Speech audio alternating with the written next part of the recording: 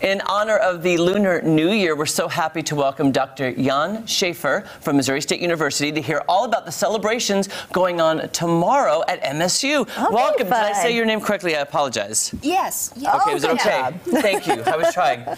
So, I have one quick question. Is the Lunar New Year the same thing as what they say the Chinese New Year? That's a good question. That's a very good question. I think we talk about Lunar Year. Usually, it's not only New Year celebration, not only celebrated by Chinese, and also celebrate in Vietnamese and Korean, and other Asian countries. Oh, that makes sense. But it's originated from China. Okay. So we're talking about Lunar Chinese New Year, and we really talk about celebrated by Chinese. Okay, so is it the Chinese New Year, the Year of the Rabbit, or do they go together? How does that work? Am I right on that? This year actually is the Year of Rabbit. Okay, I was right. You were right. Good job. Hey, thank you.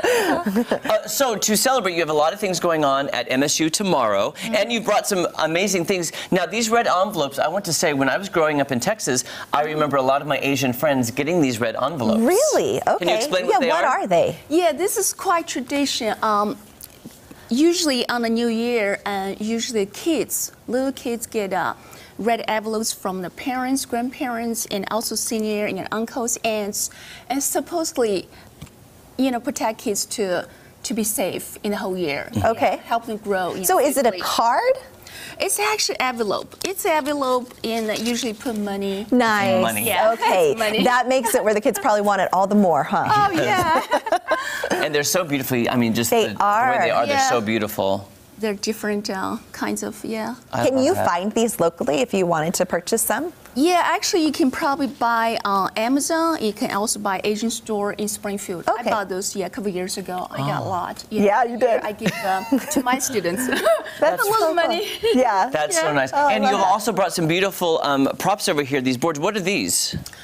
This is actually the way Chinese celebrate, how Chinese celebrate. Usually before the Chinese New Year, we have to clean the house inside out and just kind of welcoming the New Year to come. So, and the people will decorate it and the house inside and outside. So over here, you see the cupolas. Okay. See the cupolas? So there are lots of best wishes, like, wish you happy, wish you good luck, wish you have lots of money coming in the house. And also see the orange trees. Orange is really, it's lucky fruits. You should eat this time of year. Okay. That means bring some wealth. The health. Gold. Yeah. Oh. Symbolize the wealth. Wealth. So Wealth. Yeah. Let's eat some oranges. let's eat orange. I'm getting an orange tree now. I like that. Yeah. I like the cleaning of the house inside and out. Is that a whole family thing that you do, or is it? Yeah, it's a big cleaning, really big cleaning. You really want to get rid of the dust and all kind of evil, accumulate over years, and just forget everything in the past year, and just looking forward, welcome. Okay. Something new. Yeah. Yeah. Natalie, we've kind of done that a little bit this year. We've said out with the old, in with the new. Let's do it, man. In with the wealth. Do you decorate more for the Chinese New Year? Is it kind of akin to what we do with Christmas? Yeah. Yeah, it is more like the Chinese New Year is probably most important holidays in China. So it's more like Christmas. Yeah, it's more like over here, Christmas West. And so we decorated the house. We also, we put the year, like something like a year poster inside. And also this one, Chinese New Year, it's called Spring Festival. Did you see this kind of tree? Oh. This tree actually, it's kind of plum tree, I'm not sure. We can't see over here, but it's China, and it blooms right now. Oh. And also, it's a sign the spring's coming, the winter's end. Okay. So Chinese Year is also called Spring Festival. Oh, Yeah. I didn't know that. I did not know that either. All right, and here, let's take this one down. You have another one behind it.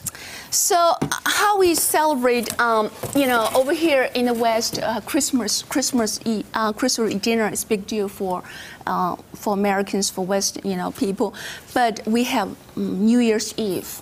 Okay. Yeah, this is big thing. So people celebrate because they have big dinner together, and it's more about family reunion. What would you eat at that family meal? What's traditional? Good question. Yeah, over here, I'm not so sure we eat all kinds of things, but in China, you have to eat certain things, like fish. Okay. Okay. Do you know why it's a fish? Because fish, and there's there's another characters means the same as Chinese fish, the same character, the same pronunciation, but different characters means leftover.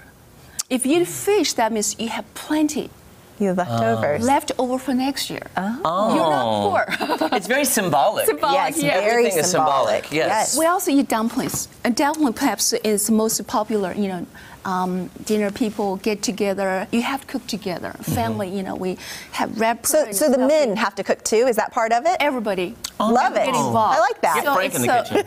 Yeah, make those dumplings. Yeah.